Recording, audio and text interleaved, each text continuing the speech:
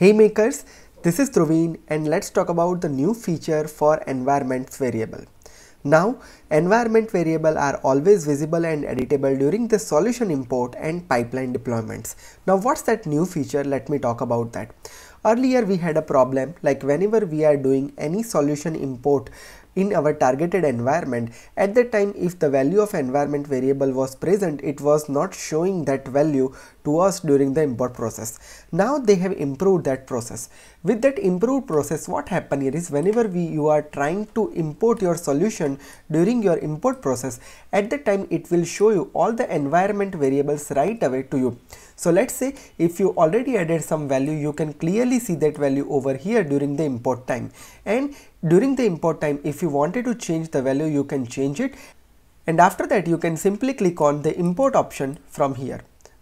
I can say this is the huge step forward for the environment variable for ease of use and transparency, so maker of all the experience level can participate in the healthy ALM practices.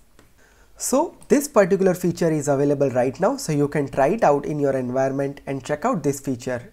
Now let me talk about one more feature that hasn't been rolled out right now, but in upcoming month it is planning to roll out.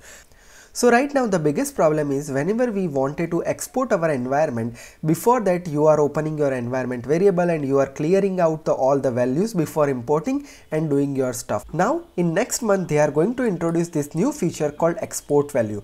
So what this feature will do is when it is turned off, what happen here is whenever you export your package, at the time it is automatically cleared all the values from the exported solution. So at that time you don't need to go manually for each individual environment variable and do this stuff for yourself. This is not available at this moment, but whenever this feature will be available, I will create a dedicated video around that. But so far, hope this video helps you and values your time. If so, hit thumbs up and subscribe my channel. And if you are looking for any expert consultation from me, the website link is available over here, or you can just click on the more links over here and follow me on all my social media handles. With this is Dhruvin signing off. See you in the next session.